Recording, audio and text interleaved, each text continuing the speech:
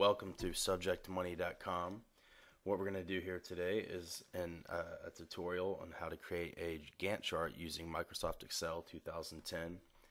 Now, Microsoft Excel doesn't actually have an option to create a Gantt chart, so what we're going to do is manipulate the bar chart, the stacked bar chart, and to create a Gantt chart.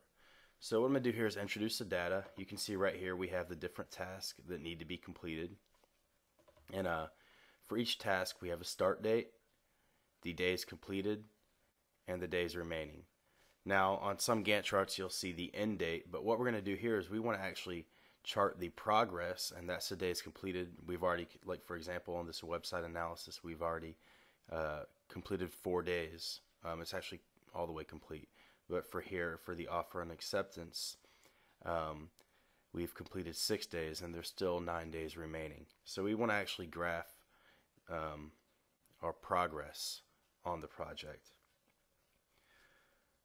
Okay, so the first thing that we're going to do is we're going to click Insert, and we will select a stacked bar chart. And you can see the chart is blank right now because we have not yet selected any data. Okay, so we're going to right click and select data, and the first thing that we're going to add is the start date. So we'll go ahead and we'll name this the series name, start date, and then for the series values we're going to select the dates. Okay. So now you can see that we have the dates selected. Now, while we have this open, right here in our horizontal category, you can see it's numbered. But we want this to actually be the task that we're going to complete. So we're going to click Edit over here on the horizontal axis, and we'll just highlight our task. And it lines those up with the respective data. Okay, so you can see what we have so far. Now what we're going to do is we're going to add our days completed. So we just right click the chart again, select data, and we're going to add a new series. We're going to name this series Days Completed. And just like we did with the dates, we're going to highlight the days completed.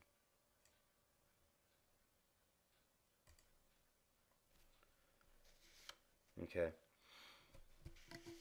so again, you can see we have days completed over here.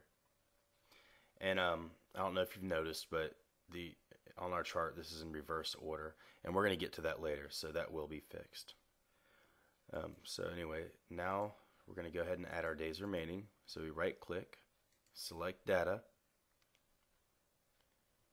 and we will add days remaining. I saw I have a typo there for days completed. I'm going to fix that. And again, we're going to highlight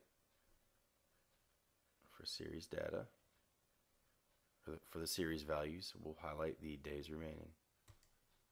Okay, now I want to get in here and fix my typo. There. Okay, so we have all of this. We have all of our data entered into the chart. Now, what we're going to do is we're going to highlight, or we're going to select the start date, the bars associated with the start date, and we're going to go up here and we're going to select No Fill because we don't need to see those.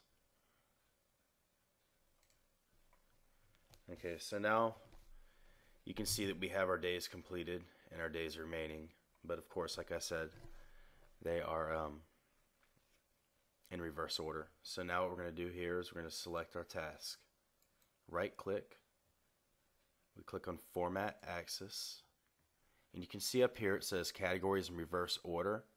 We're going to select Categories in Reverse Order, and now it's switched everything around for us. Okay, now the final problem we have here is there's a space in between. We don't need this space here. We're starting in November, so we want to have our chart start relatively close to November. The way that we're going to do this, you kind of need to understand how Excel recognizes dates. So watch what I'm going to do here. I will select the first date, Control C. I'm going to copy it, and I'm going to paste it over here. Now I'm going to convert that to general. And you can see right there that Excel recognizes dates. Underlying it's actually a number. So to fix this, we want to go ahead and get rid of this area. We'll just select the dates, right click, Format Axis, and you can see right here where it says minimum fixed, we have 40,800, and we're going to change that to 40,848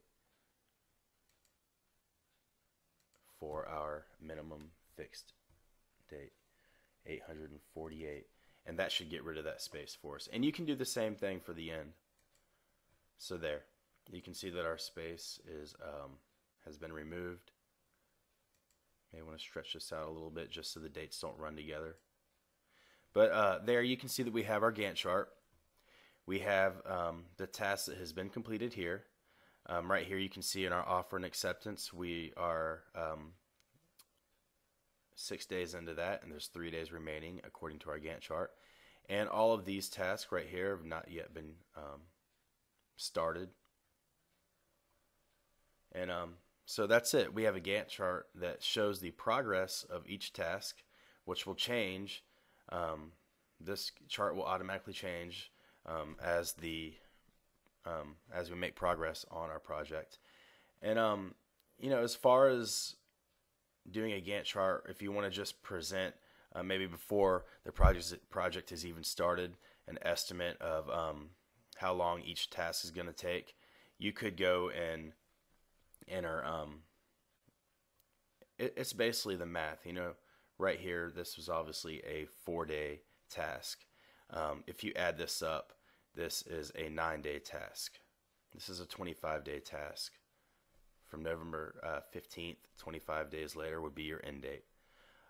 But that concludes my tutorial of how to create a Gantt chart using Microsoft Excel, and more specifically, it's a Gantt chart that shows the progress.